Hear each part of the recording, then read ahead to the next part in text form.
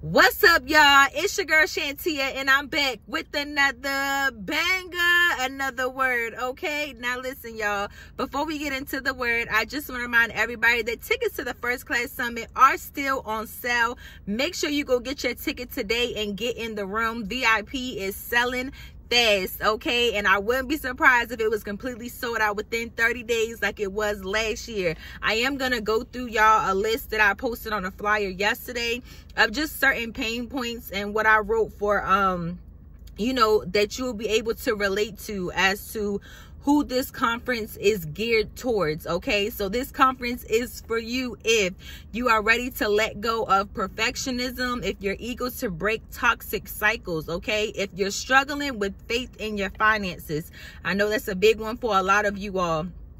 If you're struggling and you're not able to release your past, comparing yourself to other success, self-sabotage, lack of confidence and trust within yourself and with God, fear of starting over. Okay, listen, I know that's a big one for a lot of you all as well. You have a fear of starting over and you don't know how to start over, or battling to forget versus forgive, on top of the other topics, okay, that we will be talking about. But this conference is for you if you can relate to any of these pain points, okay, in your life. And so if you are completely ready to be completely whole and set free, child, listen, make sure you get into the building. Make sure that you are surrounded by like-minded people who are also eager and ready to see complete transformation in every single area of their life. Okay, now listen, y'all, I have a quick word for y'all, and the title of this video is Just Commit. I wanted to put like just commit or just commit to the journey, but anyways, one of those, just commit. And so those are the words that I had. And the Holy Spirit gave me that title, Just Commit, because yesterday I also heard in my spirit the Holy Spirit say, your number is being called. Okay, your number is being called. What does that mean? That means that you are next. You are next. You have been waiting and waiting and waiting, and God is like, your number is being called now. Okay, which means it is your time. You are about to receive an early harvest. Okay, you are about to receive an early harvest. And so right now, God just needs you to just commit. And the faster you commit to the journey, to the situation, to whatever it is God could be asking you to do, God could be asking you to make a faith move, right? And it's a big move and it just doesn't make sense and you're starting from scratch, but yet he's asking you to walk on water and do something that looks way bigger than you.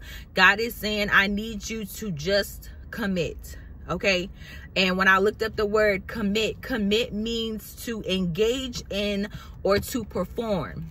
Okay, that means to do. So when God is saying just, I need you to just commit, God is asking you to take action. There is something that you need to engage in, something that you need to perform, something that you need to do right now, today, okay, as we're speaking. And so listen, y'all, real quick, the Holy Spirit brought me back to a dream, and I started laughing because this was nothing.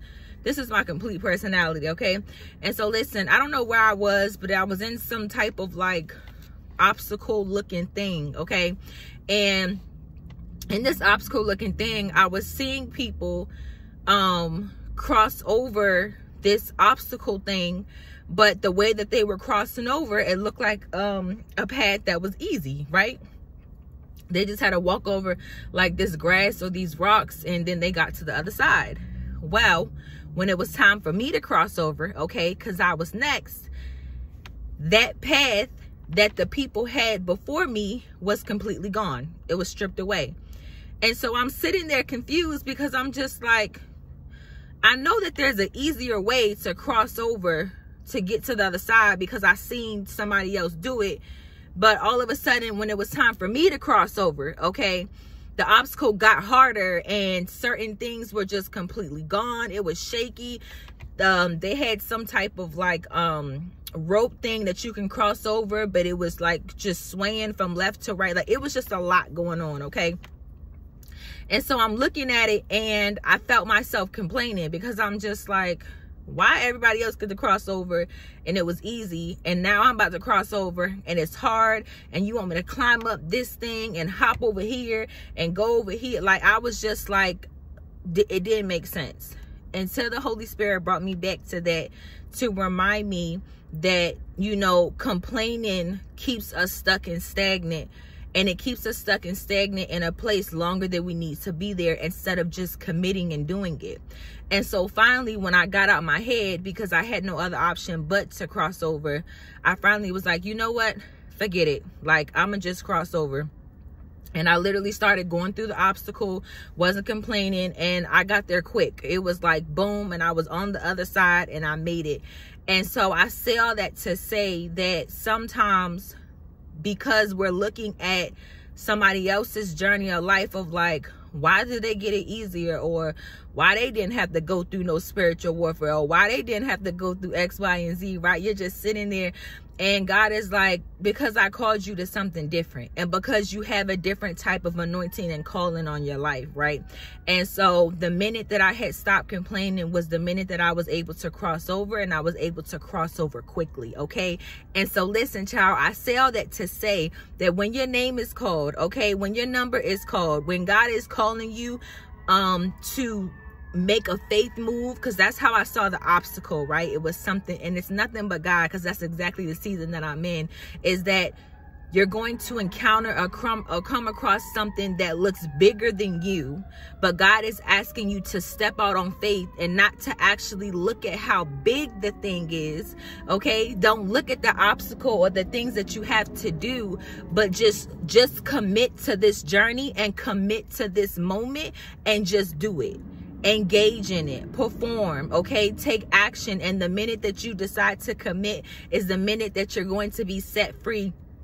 And it's also the minute that you're going to see God move miraculously, okay? And so listen, I pray that you all can receive this blessed and prosperous word. But I know that this word is for somebody. And so today, God is just saying, I just need you to just commit. Just commit to the moment. There we go. Not even the journey. Thank you, Holy Spirit. Just commit to the moment, okay? Anyways, y'all, I love you all. I pray that you receive this word. Please make sure to like, comment, subscribe, and share it out. Make sure that you get your tickets today by visiting www.thefirstclasssummit.com. Until next time, bye, y'all.